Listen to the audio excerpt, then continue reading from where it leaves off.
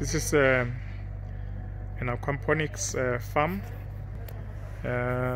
which is been built here as a demo for potential clients that may want to see how an aquaponics farm works. It's got quite a number of systems. So what you see there is the NFT, nutrient film technique, where the plants are planted in those gutters and the water runs down from the top there all the way to the bottom. We haven't done the gutter or the manifold as yet, but we're gonna do that. And here is a wicking bed. This wicking bed here, you can see the pipe that's got little holes that have been drilled in there. We're gonna work that out as a wicking bed. Essentially it will include compost and soil. That's where we can plant some of our root bulbs. I can plant beetroot, can plant potatoes, can plant carrots and so on. It's going to be covered here with initially I'll cover it with some loose crushed stones, and then I'll put a shade cloth on top of that, and then from there we'll then include normal soil or compost to grow the plants. And this one here, you can see it's got some water in it.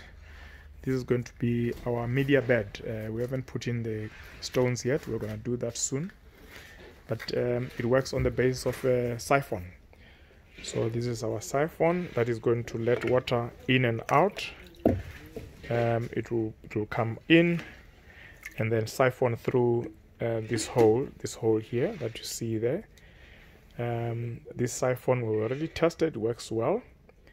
Essentially this determines the level of the water and the vacuum that's created through this siphon belly, or whatever you would like to call it. It takes water out, and this is going to be full of media, which we are going to be using crushed stone, which are lime free, to grow our plants in here. And again, here you can grow any type of plants. There could be any leafy vegetables that you grow, and hopefully some worms can also grow in there to give more nutrients and bacteria into the plants. Next year is our raft bed, or deep water culture as they call it, and that's where we're gonna have this bed and base full of water, and the water will circulate. We're gonna plant our plants here on rafts of polystyrene foam, which we are yet to put in, and this bed will just be full of water which will circulate, and you can see the exit of the water is going to be that part there, and all of this is where the water comes in. You can see also the water coming from the sump going into these beds, all these 3 beds. At the bottom here is our sump. We've because of the utilization of space had 3 sumps, one right at the end there, second one there, and the third one here, and they're all balanced by this pipe that you see here. So they all have the same level. That's a balancer. And the main sump, which has pumps, is in here. Those 2 valves you see connect to 2 pumps. One is going to act as a backup pump, which you can see remains closed. This one here, it's closed, and this is open. And what happens is that if the one pump fails, we will just open and run the system on the other pump, so they won't run all together at the same time. And here we've got our fish tank. As you can see, it's already got some water, but no fish yet. We're still gonna put some fish, and the water comes from the fish tank. I'll just show you where it goes to.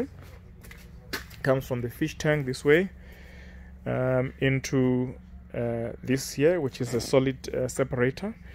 Tank number 1 here, it's a solid separator. You can see how it is done inside. The water from the fish tank comes in here, and then it will rise and come all the way to the top to these two pipes. The waste or the fish poo and solids will all settle at the bottom, and I don't know if you can see that, but at the bottom you've got a hole there. That hole will capture all the solids, and the solids will exit on the side here. It will move, as you can see right at the bottom here, it will move from here to the next tank, which is this one here. And this tank here is our biodigester.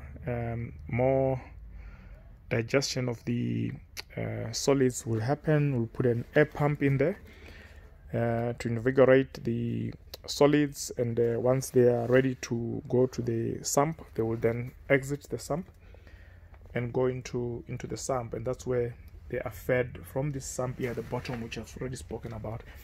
They will exit through the pump that I showed earlier.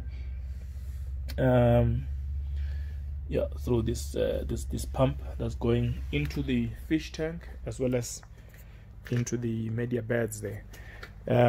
If we have too much solids that are coming from this solid separator, we've also made on the side a tap where we can open and manually drain out some of the solids, and we can use a lot of those solids into our garden outside, you know, to fertilize our plants that are outside in the garden. So yeah, that's pretty much the system. You can see that we've included and joined water that's pumped from the sump into this bed here that I spoke about earlier, which is the NFT system.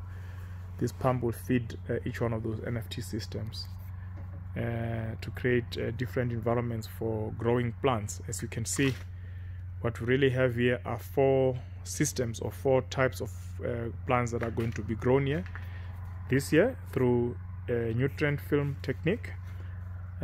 Number 1 there, it's a raft bed. Number 2 is a media bed, and the last one is a wicking bed. Great.